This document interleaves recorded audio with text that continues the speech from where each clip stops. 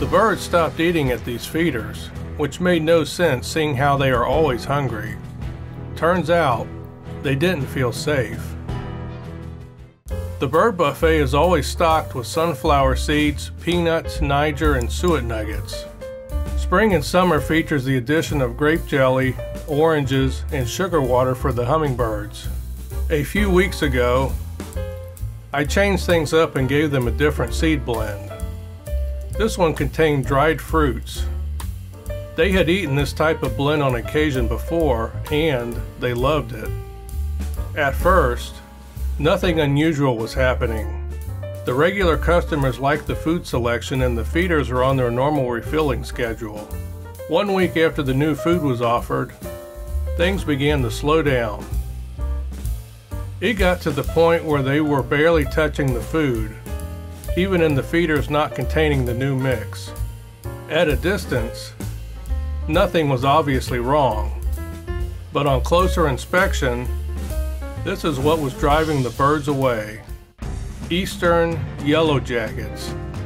The yellow jackets were going crazy for the cherries in the new seed blend. Sifting out the fruit every time the feeder gets refilled would have been time consuming. The birds will have to wait until yellow jacket season is over before this mix is offered again. 2 weeks before the yellow jacket takeover, I put out an Oreo feeder containing grape jelly and orange halves. These foods are also favorites of house finches, mockingbirds, and American robins, and even hummingbirds. While watching this ruby-throated hummingbird sample grape jelly, she seemed to be keeping an eye on something. Paper wasps had eaten the jelly in the past, so I figured that this was the case this time. Wrong. After getting a closer look, the jelly eaters were in fact bald-faced hornets. These guys realized they had hit the jackpot. Look at them, almost rolling around in jelly. Bald-faced hornets are aggressive. Not wanting to test the hornet upsetness scale, I waited until nightfall when the hornets would go home before taking down the Oreo feeder and bringing it inside. They begin looking for sweet treats in mid to late summer and into autumn, as their earlier food sources begin to dry up. The workers are in search of sugar, which gives them energy. Several bird species will eat hornets, wasps, and yellow jackets. This includes tanagers, gray catbirds, chipping sparrows, and blue jays. Unfortunately, none of these guys were around. That brings us to hummingbirds. When more than a few wasps, bees, or hornets are present, the hummingbirds won't feel comfortable taking a drink. Bees, wasps, and hornets can be deterred by the scent of peppermint. Coat parts of the feeder, such as the flowers around the ports and the rim. You can buy commercially made tubes of peppermint gel or use a peppermint flavored lip balm. The wasps, bees, and hornets mostly stay away, and the hummingbirds can get a drink without being bothered.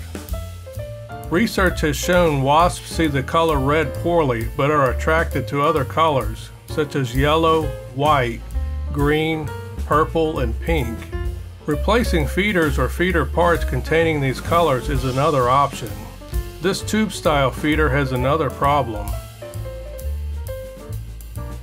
Sugar water is slowly leaking from the drinking port and dripping to the ground.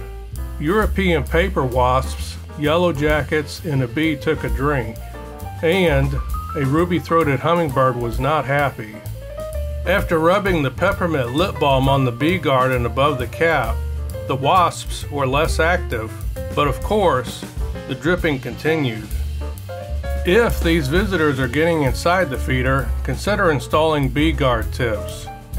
These are plastic covers that slip over the feeder port tubes or tabs from the inside. Hummingbirds can still drink, but other visitors can't get through. Another option is to use a feeder with smaller openings.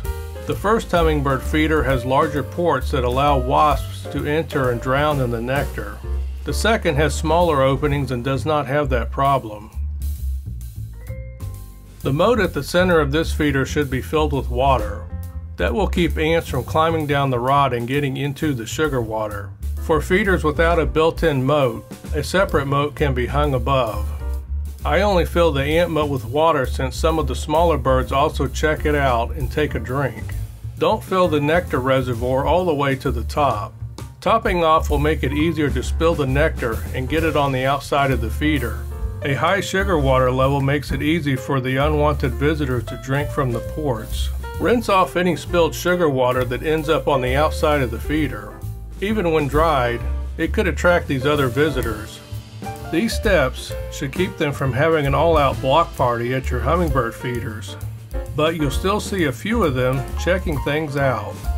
Are you having problems with wasps, hornets, or bees at your feeders? Do you have any other solutions besides what's in this video? Don't forget to comment down below. Also, don't miss out on future content by hitting that subscribe button.